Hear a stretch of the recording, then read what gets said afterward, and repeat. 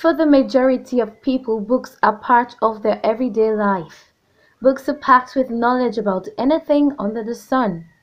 With regards to the importance of books, especially to students, the Law Department of the University of Makeni has received over 100 law books to aid in the pursuit of their legal career from Dr. Abubakar Bangura, a visiting fellow from the University of South Wales, Australia. In his speech, the head of the Law Department, Adam Gogan, spoke more about this donation. We're here today for a happy moment.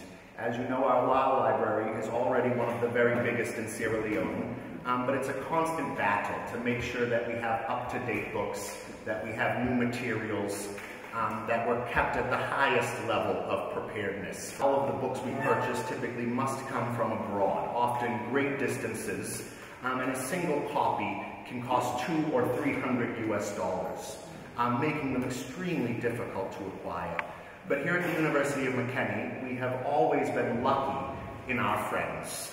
He has secured more than 100 books for us, especially books in subjects where we have trouble keeping appropriate numbers, contract law, criminal law. I mean, next to me, titles on contracts is probably the most famous contract book. It is the gold standard. Dr. Abubakar Bangura also spoke about this donation and why he chose University of Makeni. This is just my own contribution in a very small way, because you guys have done a tremendous job. If I'm coming back to Sierra Leone, Unimak would be the place.